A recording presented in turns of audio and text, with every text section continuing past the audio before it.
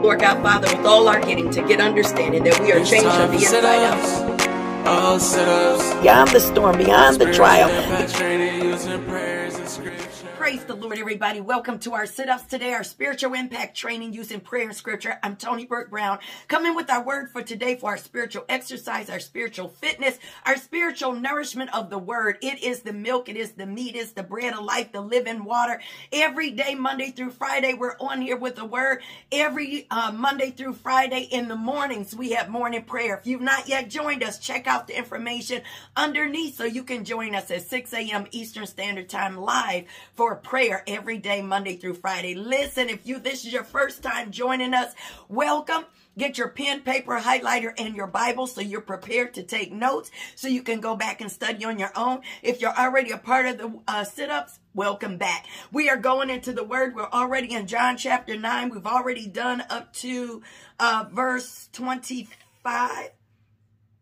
Through verse 25. So today we're starting in verse 26. We've already done the first 8 chapters and most of the 9th chapter, but I'm going to see if we can wrap up this chapter today. So get ready, get spiritually ready, get your materials together, get your Bible out, turn to John chapter 9. Don't forget, if you have not yet subscribed to this channel, if the word subscribe, I believe, is red underneath, you've not subscribed, click it and subscribe to the channel. And if you hit the bell afterwards, you'll be notified when I upload videos. So hit like. Don't forget to like it if you do.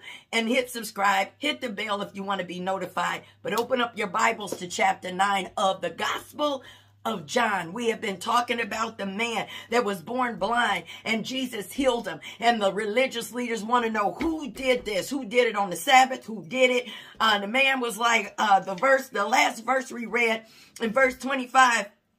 He basically said, listen, because they told him this man is a sinner. And the man that had been blind, but now he could see, he said, whether he's a sinner or no, I don't know. But one thing I know, I was blind, but now I can see. So we're in verse 26.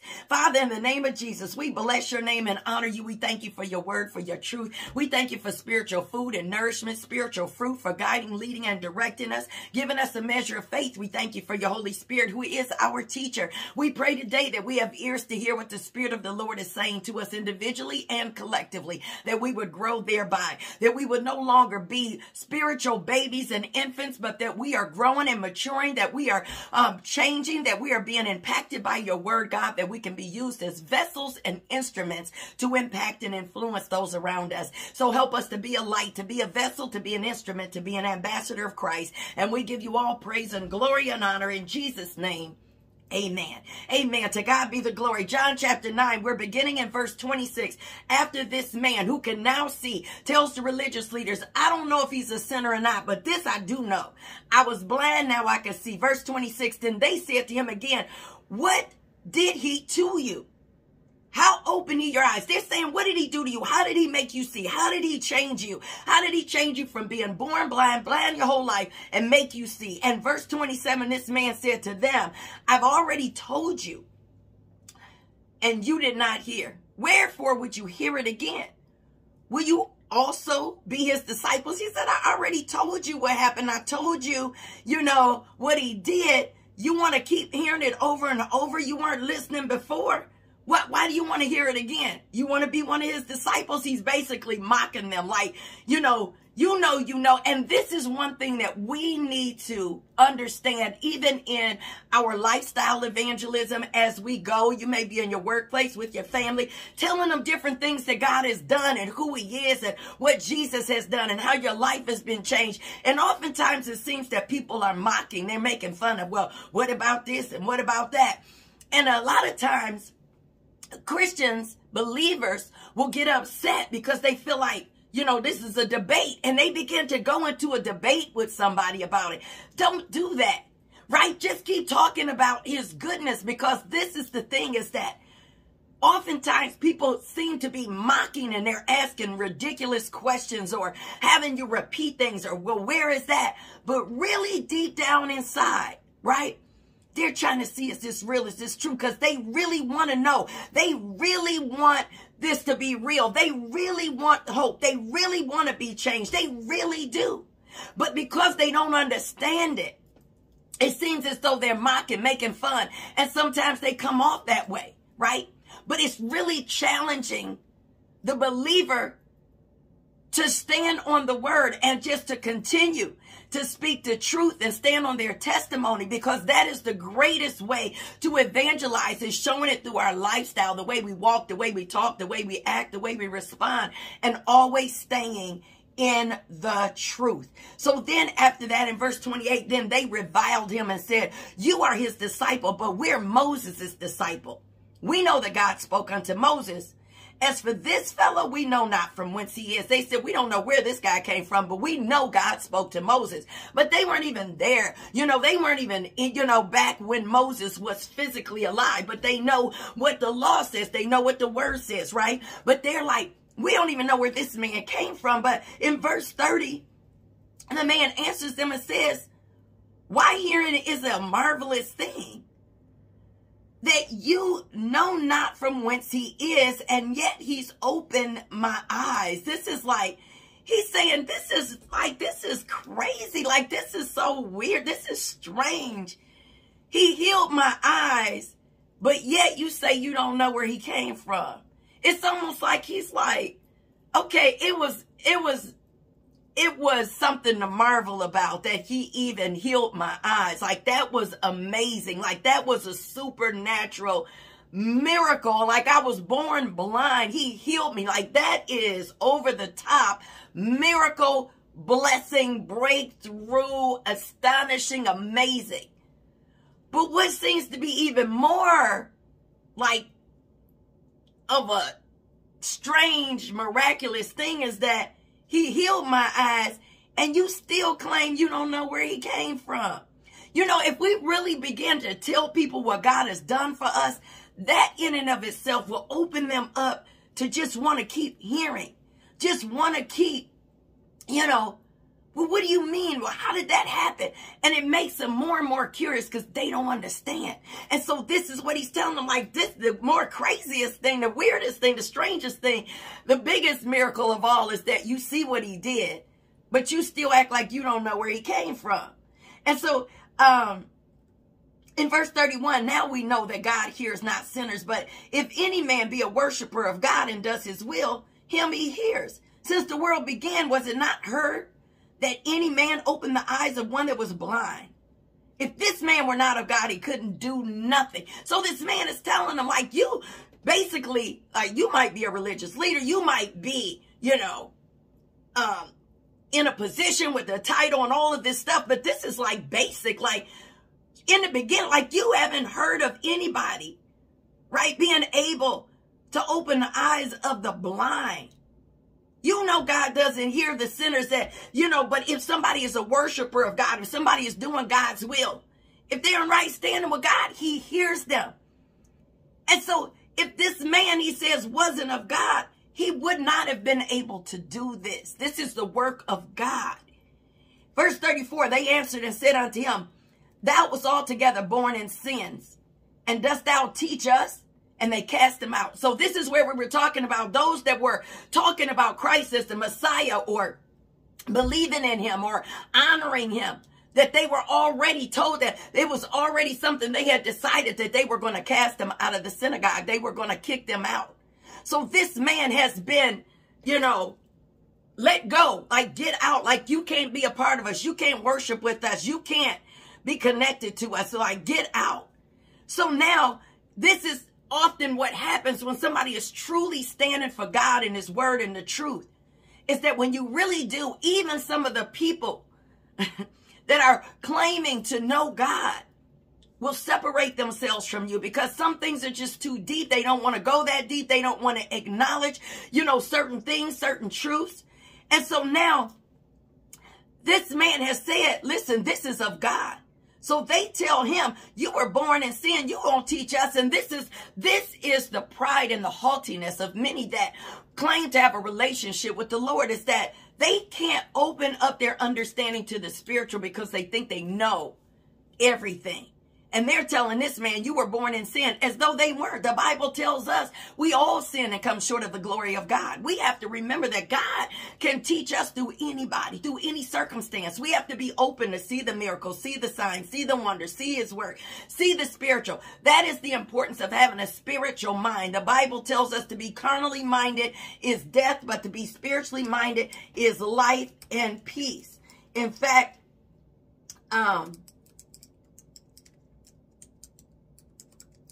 write down the scripture, amen, that is in Romans chapter 8. I just want to 5 and 6. Romans 8 verses 5 and 6. And it tells us those who are living according to the flesh set their minds on the things of the flesh, but those who live according to the Spirit, the things of the Spirit. For to be carnally minded is death, but to be spiritually minded is life and peace. We have to continue to exercise godliness and stay in God's word and his presence in prayer and in praise and in the word, so that we are spiritually minded, so that things that he's revealing to us, speaking to us, showing us, we can recognize. These are religious leaders that don't recognize the Messiah right before them. Even after the miraculous works, they don't acknowledge him. And so they put the man out. And in verse 35, Jesus heard that they had cast him out. And when he had found him, he said unto him, dost thou believe on the Son of God? And he answered and said, who is he, Lord, that I might believe on him? He wants to believe. He's like, show me, tell me. And this is the hunger of those that have experienced the power of God. And this is the danger of us as believers not going out and sharing the light and laying hands on the sick and casting out demons in Jesus' name and speaking the truth and giving our testimony, so that unbelievers can see, so that people that don't know are able to accept Christ. They are able to see his work in action, see the word in action, see faith in action, see love in action, see the love of God for them.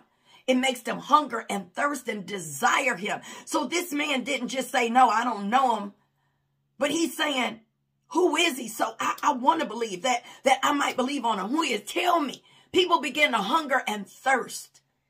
And so this is how we are the salt of the earth. We should be making people thirsty for the living water through our walk, through our actions, our testimony, through our action of faith, through us walking the word out regardless of what others think and what they say. We ought to be willing to be persecuted, to be mocked, to be talked about, so somebody might believe. You know, Paul says, I become all things to all people that some might be saved, right? And so then the Bible tells us, after this man says, who is he, Lord, that I might believe on him? Jesus said to him in verse 37, thou hast both seen him, and it is he that talketh with you. He's saying, it's me. Like you've seen me, I'm talking to you. It's me. I'm the Son of God. I'm the Lord, right? I am. And so in verse 38, he said, Lord, I believe. And he worshiped him. See, this is the importance of us connecting with people. You know, this is the man that was born blind. He was a beggar. And oftentimes we see people along the street, right? In different places. They're begging. They're in bad situations. They seem hopeless and helpless. And many believers bypass them, look over them, you know, go over on the other side like the priest and the Levite that overlooked the man that had been robbed and beaten, you know, in the Gospels. And they went by on the other side. They looked down on him and they passed over and they didn't help him. They were on their way to the synagogue, on their way to the temple. And oftentimes we're on our way to the church. We're on our way, you know, to say that we are going to praise God. We're going to worship. But the opportunity to truly worship him and do the work of the ministry, we bypassed and overlooked it. And this man was a beggar, you know. After he was able to see, they're like, is this the man that was the beggar? Is this the man, you know, is this him? It looked like him. We don't know, right? But this man experienced the power of God in his life. And surely now he's believing.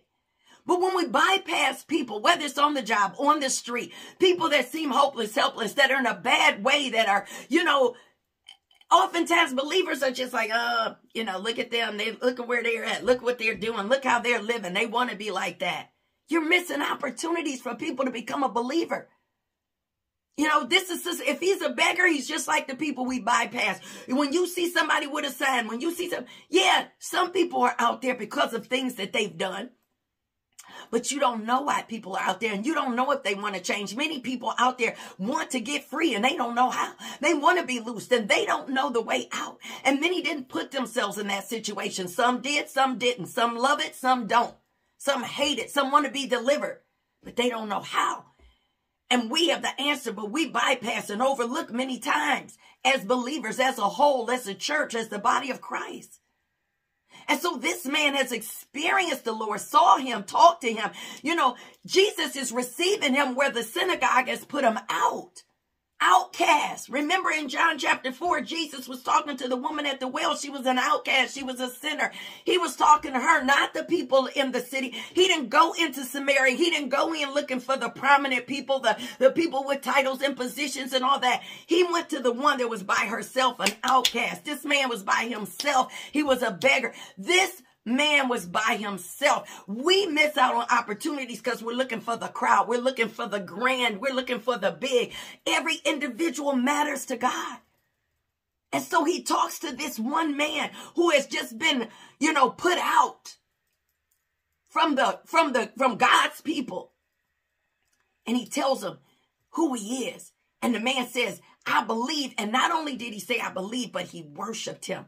It's like the man, you know, with the 10 men with leprosy that cried out to Jesus, right? In the book of Luke. And they went and he told them, you know, go show yourself to the priest. And as they were going, they were being healed. But one came back and worshiped.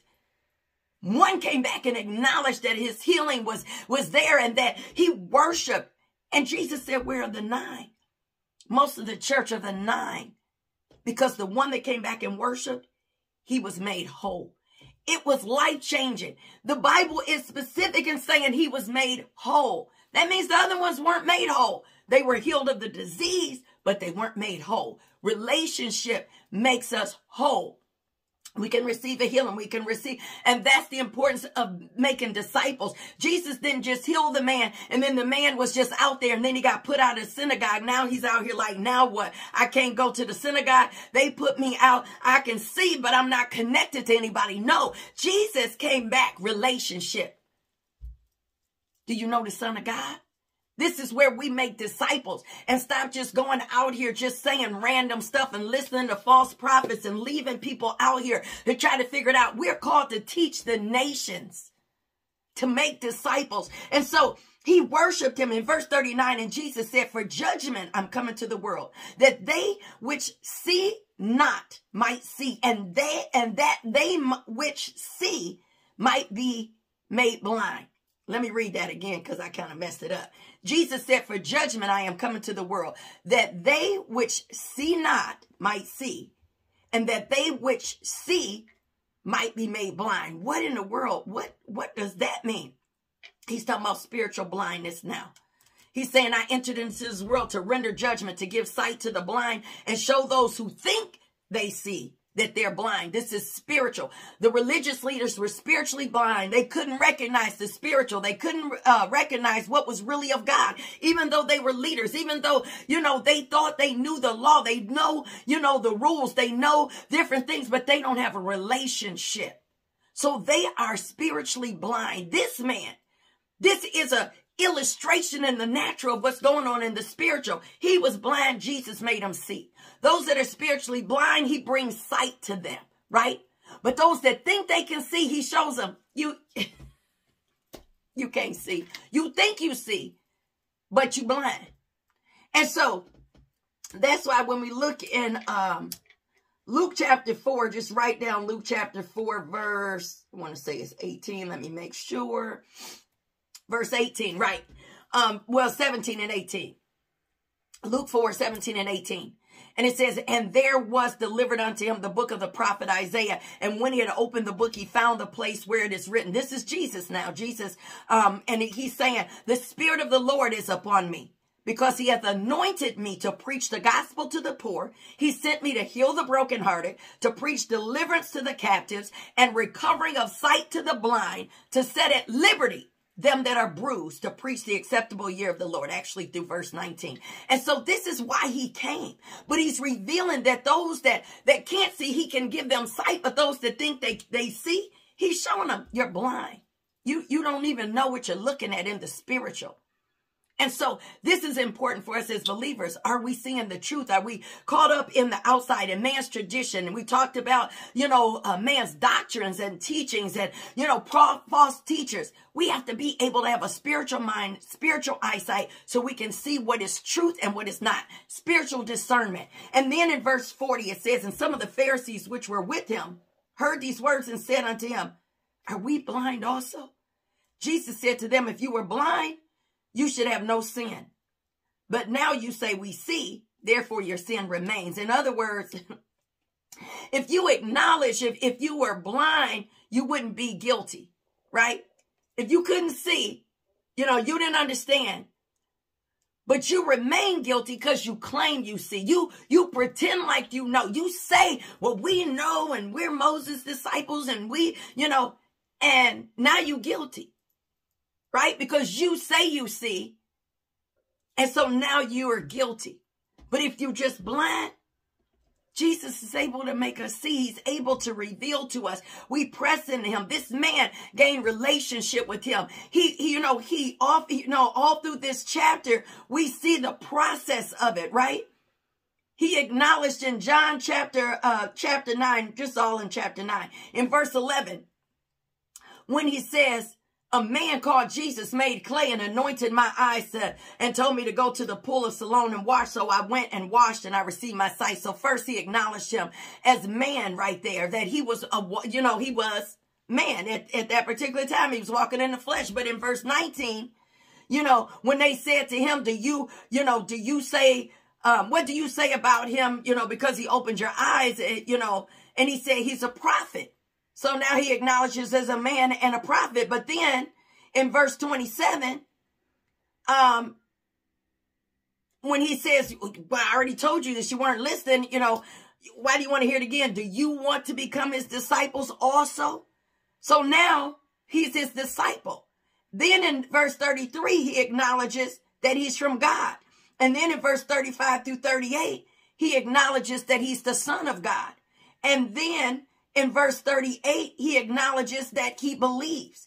And then in verse 38, he worships him. Relationship. And so let's look at this. Go back and meditate on this whole chapter. Go back to the couple of verses that we referenced outside of here.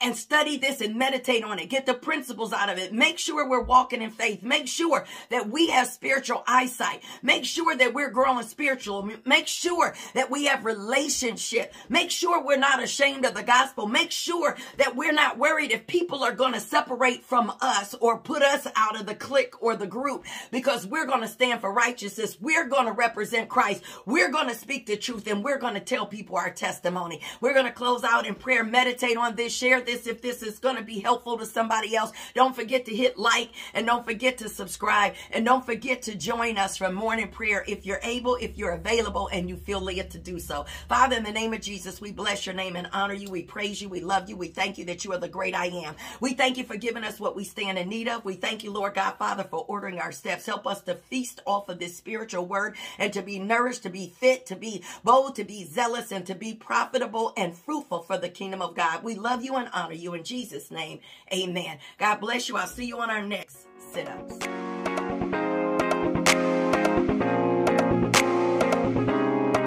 It's time for sit-ups, all sit-ups. Spiritual impact training using prayers and scripture.